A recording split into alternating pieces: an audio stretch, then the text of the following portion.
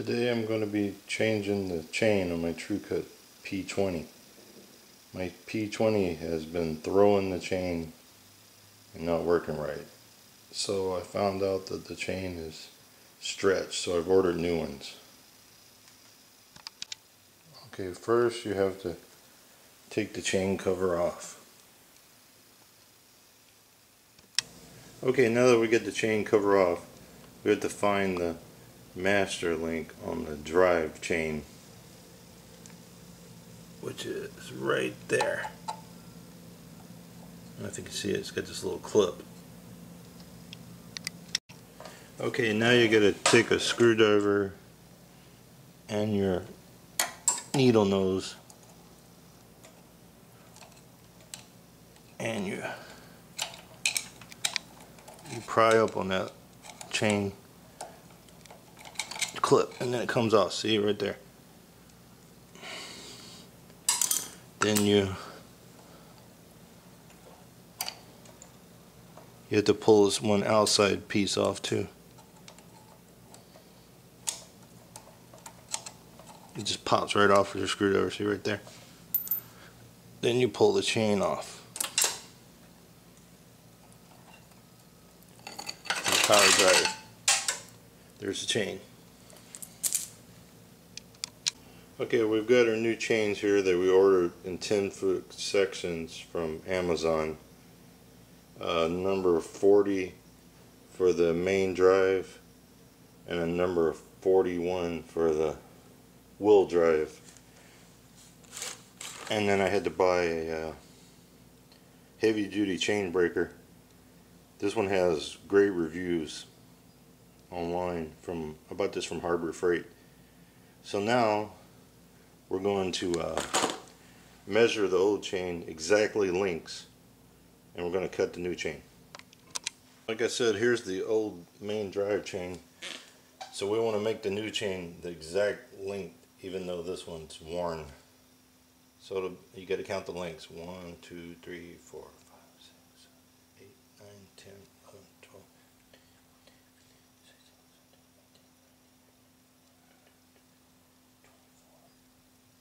Okay, here's our new number 40 chain that we've got from Amazon. It comes with a new master link and it's 10 foot. And like I said, we're going to have to cut that to 25 lengths. Here's my new chain buster that I got from Harbor Freight. It looks real heavy duty, so it looks like it'll work really good. Okay, just open the chain. It's a heavy duty chain and it came very well greased. Okay, we got to count the lengths of the old chain and cut the new one exactly, because the old one is stretched. But the new one will be the exact same lengths. It'll just go in there tighter. So there's, starting at the open one, 1, 2, 3, 4, 5, 6, 7, 8, 9, 10, 11, 12, 13, 14, 15, 16, 17, 18, 19, 20, 21, 22, 23, 24, 25. And the 26th link is where we bust one of the rivets. Okay, I counted the chain, we got it in the rivet buster right there. See right there? I'm going to count it again before I cut it. I don't want to waste no chain.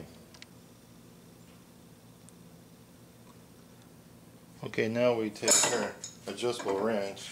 We tighten this one part down to the rivet. And we tighten the top. Okay, now I got it back lined up again. I hope it stays on there. I'm going to start cranking down. Hopefully it'll bust the rivet.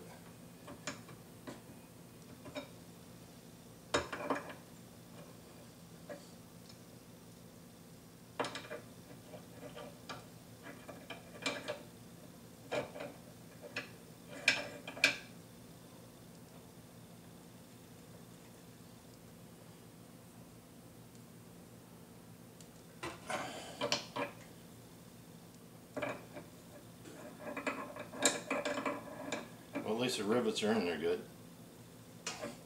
Keep tightening the second one and the top one. Looks like it's pushing the rivet through now.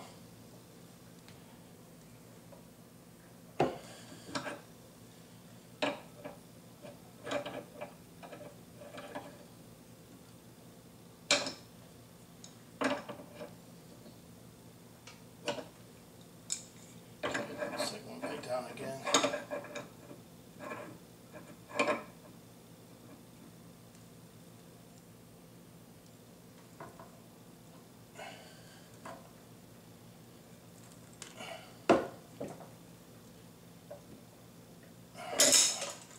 Yeah, it's pushing it through.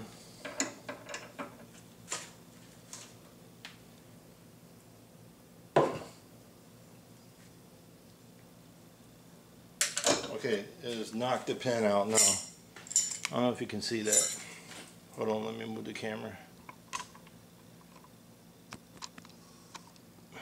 There's the pin. It knocked it out really well. And there we have it, our new chain, 26 links, cut, ready to go. Here's the master link and the lock snap ring that comes with the new chain. That's good. You want to use that, that way it's not wore out. Okay, now we're going to take the new chain and put it on the drive, motor drive and the clutch.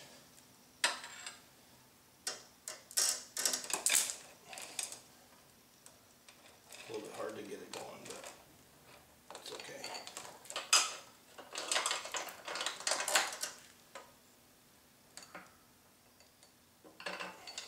Slide it in front of the drive wheel.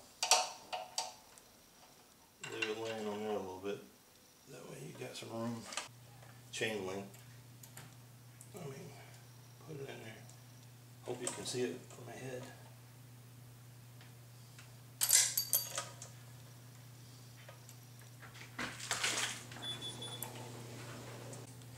Okay, you put that outside piece of the link back on there. It snaps on there. Then you got to take the lock ring and slide it back in there.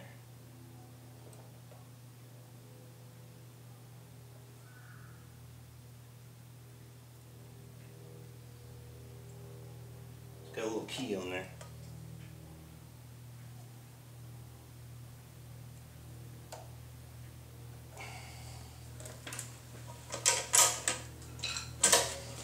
Take your screwdriver and push it down. Okay, and that's it. It's on there. Okay, see how nice looking that chain is? It's a nice thick one.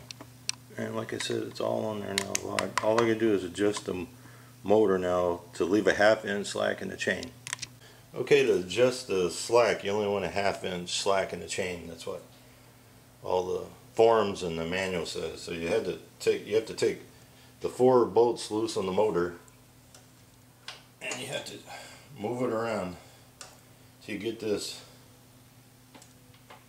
at a 1/2 inch. You don't want it too loose because it'll make all kinds of racket and the chain will fall off.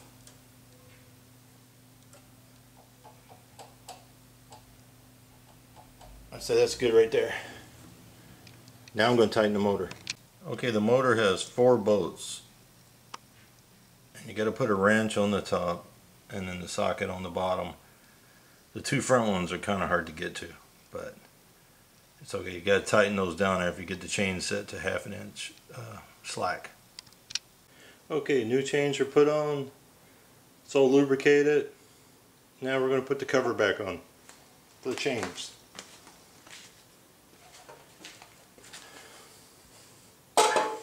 Raise the handles up some.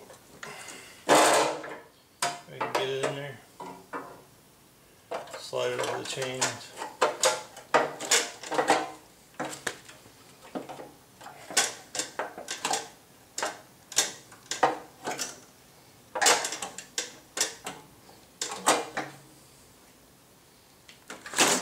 The handle up there, we're going to get this cover on. Cover goes right there, like that. Then all I gotta do is put 2 bolts here and 1 in the back.